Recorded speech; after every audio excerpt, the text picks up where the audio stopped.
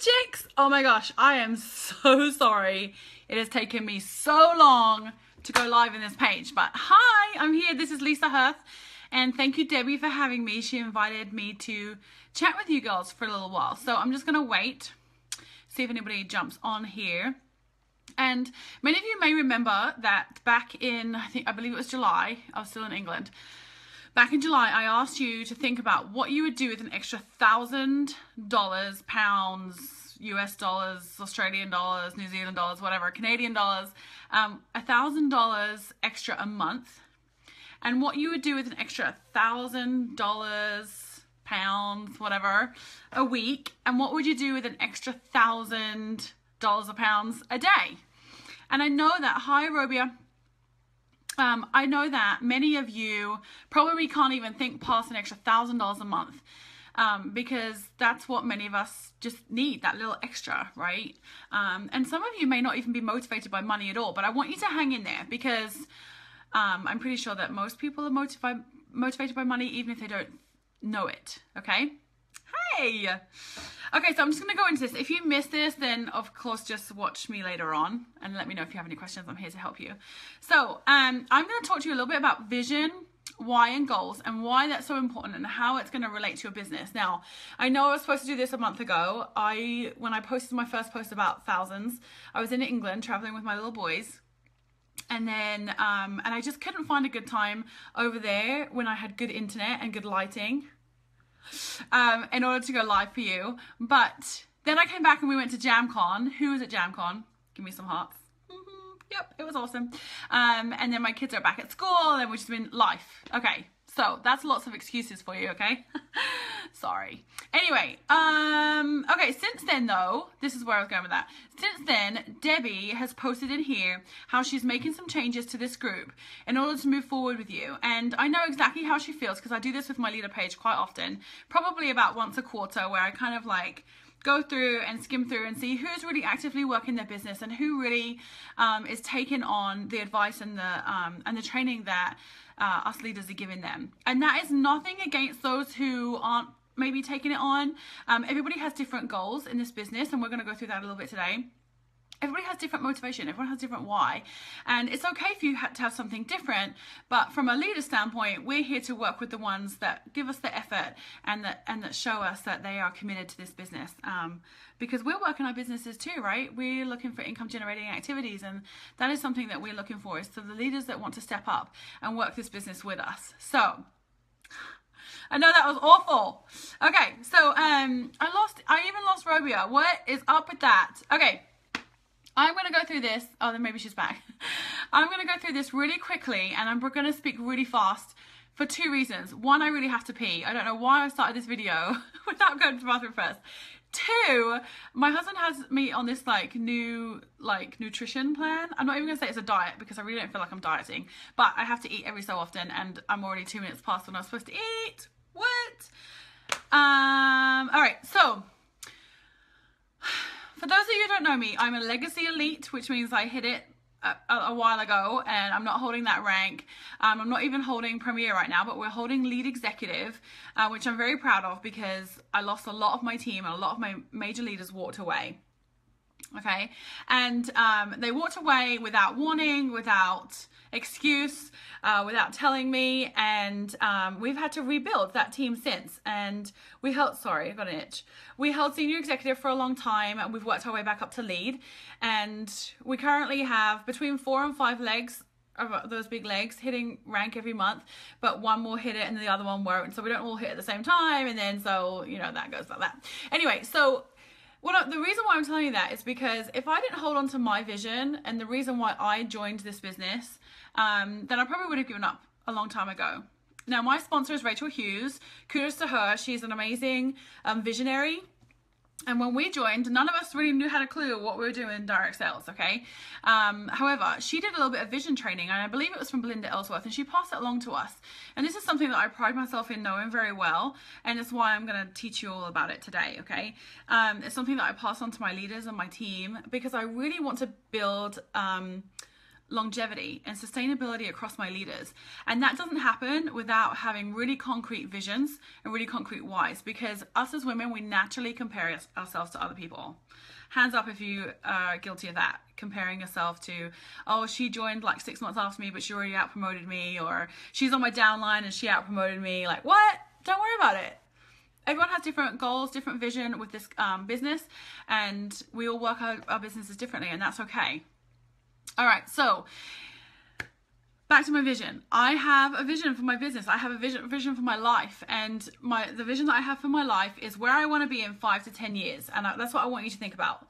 Like, just take a second and think to yourself, what does my life look like in 5 to 10 years? What house am I living in? What area am I living in? What car am I driving? What job do I have? What school do my kids go to?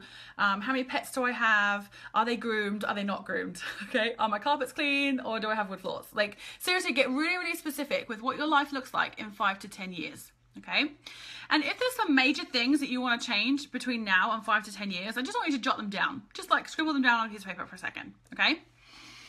Guilty, guilty, I need to hear this. I've been in a place of hurt in so many months and feeling the idea of rebuilding is so scary. But you can do it, okay? I'm here to tell you you can do it. If I can do it, flipping anyone can. I always say if I can do this business, anyone can, because I'm not this girly girl. I was a tomboy growing up. I was an athlete. I have 3 little boys. I didn't do my nails. I literally was drawn to this business for the business, okay? Not necessarily these pretty things, but they're kind of cute. So I keep them around. Okay, so if I can do it, you can do it. All right, so if there's a couple of things that you think on your list in 5 to 10 years that you really want to change, like the major things you want to change in the next 5 to 10 years, and like just jot them down. If that's like the car, or maybe it's, I don't know, you want curtains in your house. Like, be real, like whatever that is for you. And for everybody, it's going to be totally different, okay? All right, maybe it's a new roof. That's fine too. Like, whatever it is you feel like is very imminent, like it has to happen in the next 5 to 10 years, you really want to make that change, okay? All right, that's your vision. Your vision is how you live your life in the next, like, long term, like 5 to 10 years, okay? All right, that's your vision for your life though. Then you need to have a vision for your business. And your business vision contributes to your life vision. So if you want to live in a mansion and you want to live in the Caribbean and you want to have your own private jet, really you're going to be looking at elite and being paid at elite consistently. So that's what your vision for your business 5 to 10 years from now, right? So you need to make them connect. So your life vision and your business vision have to connect. All right. We're going to really break it down. I'm not going to give too many more examples other than like little ones from me. I'm not going to give you random ones, okay? Because I really don't want to plant seeds for you. They have to be yours, all right? Okay, so I do a lot of reading. Well, I try to. And when I say a lot, I mean like I really try to complete 1 book a month. Doesn't really happen. I normally have like 3 or 4 books on the go at the same time, and I have one on my desk, one on my nightstand, one on my purse, one on my car, so that anytime I can just grab a book and just like get a little bit of inspiration. Maybe it's a leadership book, maybe it's a motivation book, maybe it's a professional book, maybe it's the Bible, whatever like, just have them around, okay? Whatever's going to inspire you, okay? But anyway, I read this one book, and when I say one book, I mean like part of a book, from Tom Barrett, and he really talks about your vision, your why, and your goals and breaking them down, and it really resonated with me. Okay, so he says to break them down into 4 areas, and when I say them, I'm being very, very generic right now on when I talk about vision, why, and goals, and I'll kind of explain that a little bit in a minute. Just bear with me, okay? All right, so it means these areas that you're going to go for, you're going to break them down into 4 parts. When people join Jamberry, typically they have something in mind that they want to do straight away. Maybe it's put gas in the car. Maybe it's pay off a credit card. Okay, whatever it is, it's something, typically it's very practical. It's something that they perhaps share in common with their spouse. Maybe, like I said, they need a new car, or maybe it's stashing money away to put your kids in private school. Like, it's like main goal for the family, a main goal with your spouse, your supporting person, or just your main goal. Okay, so that's your practical. And but nobody thinks about the rest of it. Now, if somebody was to say to me like, hey Lisa, you need to go book 4 more parties and my goal is to pay off my credit card, do you really think I'm going to go book 4 more parties? Like, that doesn't really tug on my heartstrings, because we have the money to pay off the minimum every month, right? But for me to like go out and do it, there's no drive, there's no motivation, there's no like, oh yes, let's go pick up the phone and book 4 more parties so I can pay off my credit card. Doesn't happen. Okay, so Tom Barrett then, he says his he's a success writer. You can go look him up.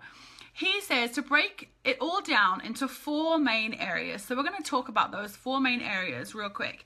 Now, these 4 areas build your vision. Okay, so you're not breaking your vision down. They build your vision. Okay, so you have this vision of where you're going to be in 5 to 10 years, and these 4 areas help you accomplish that vision. Okay. I know it's a little crazy. Bear with me. Okay, so the first area is practical. What is that? Something that you need to do in order to make your life better. Like for Debbie, she needs her car back on the road, right? For me, I need to pay my car off. I need to pay my student loan off, right? That's just like that burden that's on my shoulder. Like, these are the things I need to do. When I joined, however, it was just to make a profit. We were living paycheck to paycheck, young military family. Like, I barely had the money to scrape together to join. Like, I just didn't. And so the goal was to make a profit. And I was in another direct selling company before, and I was losing money. Like, they had 3 catalogs a year, and I had to have the stuff to show because people wanted to, like, figure out like how they fit on their aunt. Like, I was 31, okay, so they wanted to know how it fit and like what it looked like and what they could fit inside these bags and totes and stuff. And so I had to feel like I had to buy a lot of the product, and then my sales just wouldn't turn it around. Okay, so anyway, so I wanted just to make a profit. That was my goal. Okay, so when people join, they have this main practical something. Okay, something in their heart that they want to achieve, and that's what we call practical. Okay, so I want you to write this down, like in a grid, like draw a big cross in the middle, like down and across, and in that top left corner write practical. And you're going to have like 3 or 4 bullet points of practical things that you could use Jamboree earnings for in your life right now. Okay, in order to get to that big 5-10 year vision for your business goal, which affects your life goal. Okay. All right, once you've done the practical, we're going to move on to the second part, which is fun and frivolous. Okay, now, I am not a purse girl, I'm not a shoe girl, but you might be, okay?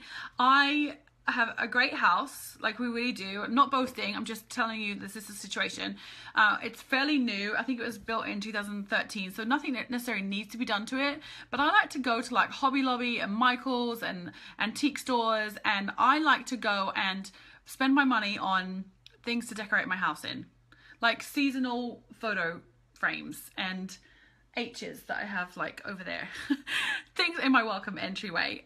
So little things like that. It's not necessary, it's not a need, it's purely a want. It's that fun, frivolous side of life that everybody wants. Like, maybe you saw that cute purse in the store, maybe you have an addiction with LuLaRoe, or another little local boutique like I do. My little friend, she has a little clothing boutique, and I'm getting all girly over here. I just bought like this cami with like lace trim on the bottom. That's fun and frivolous. So those things that you have your eye on, like, make that part of your, this is part of my vision. I want to live like this. This is what I want to look like every day. And so maybe that's part of your fun frivolous. Okay, so you're going to write those things down. Another part of my fun frivolous, you guys are going to think I'm totally crazy, but we have 3 dogs and a cat, and one of the dogs, he's just turned 16 months, or he's about to turn 16 months, and so he just lived out his puppy days in my living room, in my formal living room that has cream carpet that now looks disgusting because he's puked on it, he's peed on it, he's pooped on it, and plus I have 3 little boys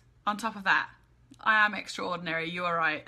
Extraordinary, not extraordinary. Okay, so I have this living room, right? And I don't necessarily need to, but it'd be my fun, frivolous project to put hardwood in there. I know, I'm a little crazy.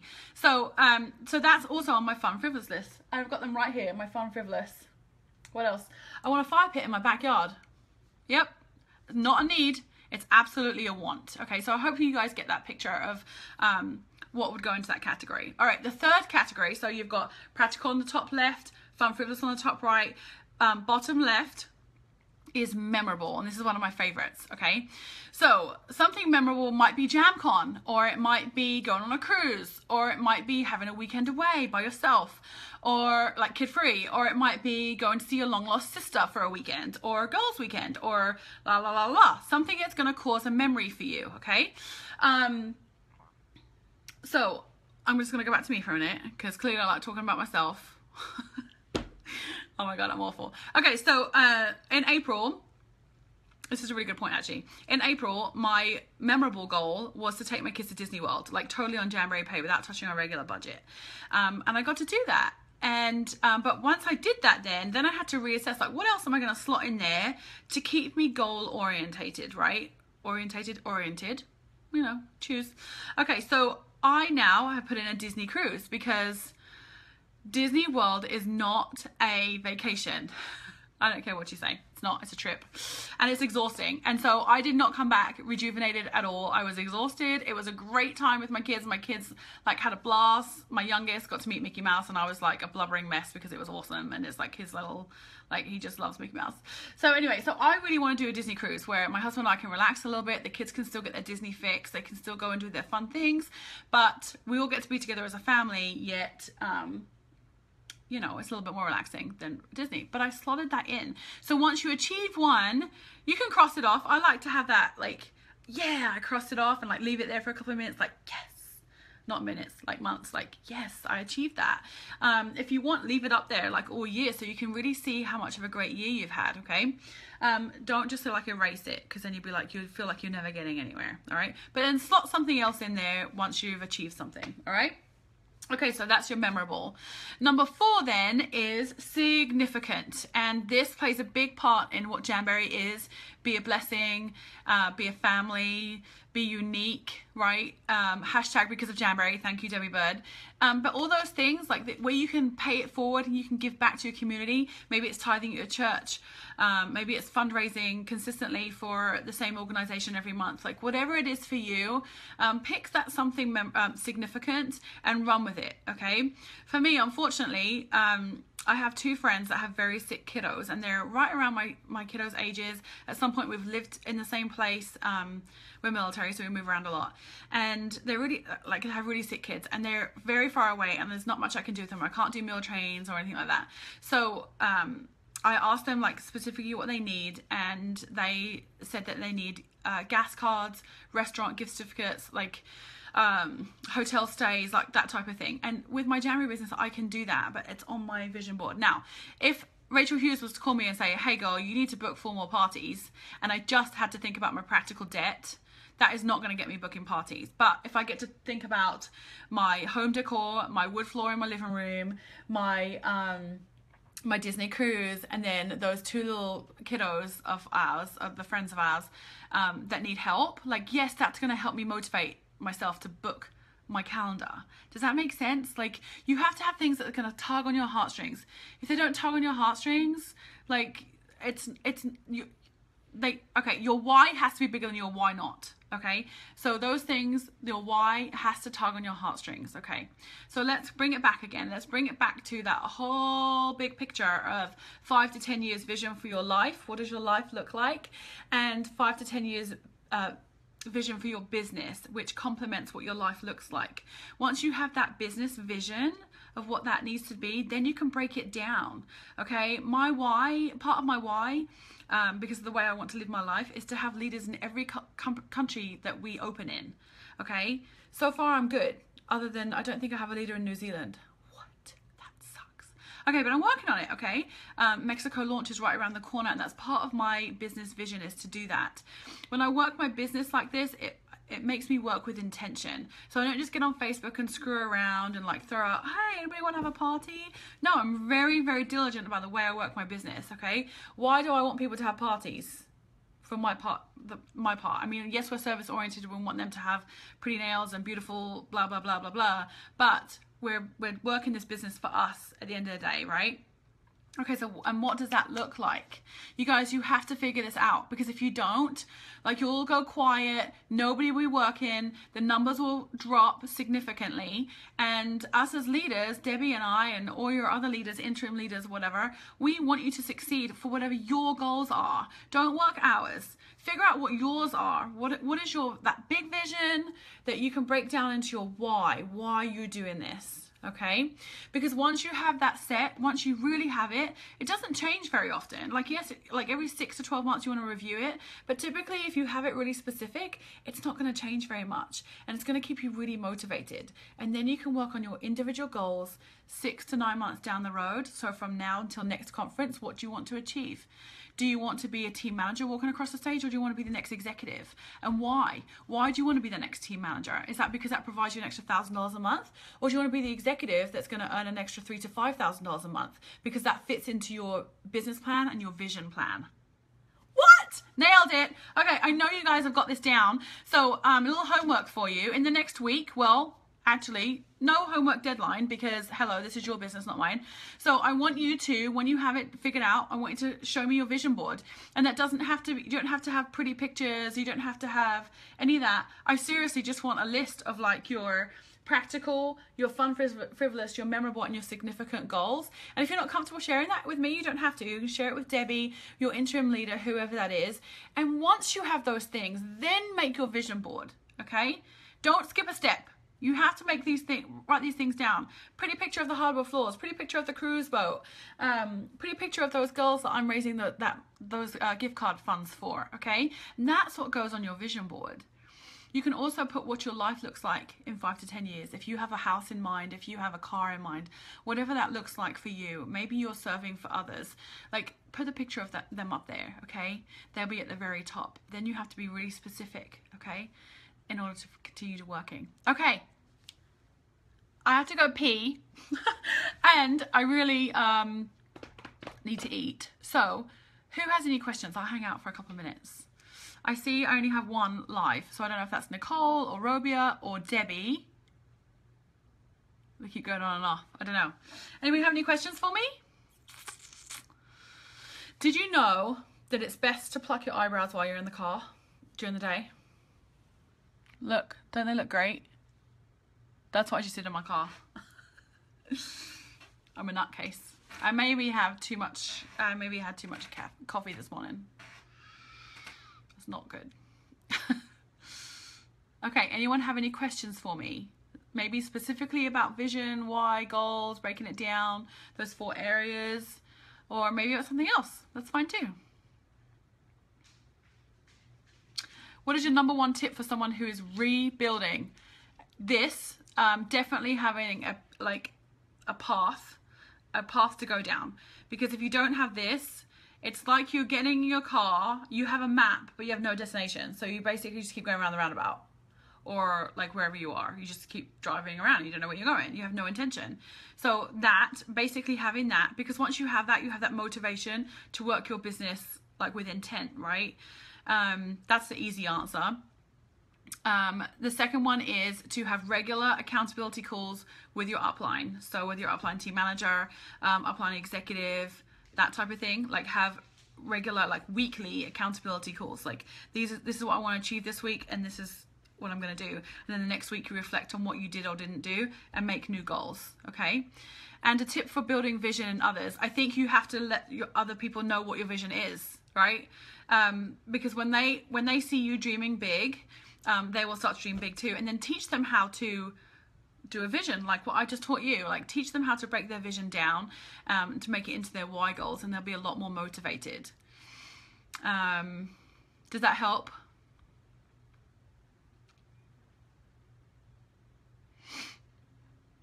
So if I said just to do a new consultant, what do you want to achieve out of this? And she just says, I want to make a profit. Okay, what does that mean? Okay, why do you want to make a profit? What, like, right? Then I would open up, because that was me, right? I said I just wanted to make a profit. Well, we're living paycheck to paycheck. Okay, so ideally in your head, what is it? What's that number that you want to achieve every month, right? In order to have a successful life. And at the time, I don't think I could tell you. I would have just said like a profit, right? So I needed to work my business a couple of weeks. But then I went to JamCon 4 years ago. So wait, hang on, 2013. So yeah, 4 JamCons ago. I went to JamCon and I listened to Jared and Adam and the sisters. And they're actually the testimony as to why I'm still here, because I heard Jared talk about global vision and I was sold. I was like, yes, I'm working this business. And I came home from that conference. Rachel Ingebrigtsen and Rachel Hughes and I, we stayed up until like 4 o'clock in the morning, like writing out what our goals were for the next year until conference, and it was to make executive so that we could get to in the Founders Club, right? Just little things like that. But the bigger why, the bigger goal was for me to make a full-time income like my husband did, so that it took the financial strain off of my husband. That was my initial like 1 year like vision. That's, I couldn't really see past that. And then in order to sustain that, I needed to have a $1 million team, right? I needed to have like 10 legs doing 100,000 or whatever. I had that all broken down. And so so that's where that conversation needs to go with those new recruits. As soon as they come in the door, like, what is it you want to get out of this? Let's figure it out. And let's get those 4 to 6 parties on the book so that we can get cracking. Okay. Definitely going to make a vision board. I did it once when I first hit TM and never did again. Yeah, you have to keep rebuilding it. It helps a lot. I needed this. Great. I'm glad. Okay, so even if it's one person, yay. Okay, don't start with your vision board though. Like, start with that big life vision, 5 to 10 years, the business vision, 5 to 10 years to support it, and then break the 4 areas down and have like 3 to 4 bullet points in each of the practical, fun, frivolous, memorable, and significant. And then work your goals from that. In order to achieve those things, what do you need to do? Okay, do it in that order. All right, girls. Okay, thanks for hanging with me. And if you're watching this later on, if you have any questions, I'm in this page until Debbie boots me out. So just tag me in the comments and let me know if you have any questions, and I'll be happy to help you, okay? And I really have to go to the bathroom now, okay? I don't know how to finish this. So, okay, there it is. All right, bye, girls.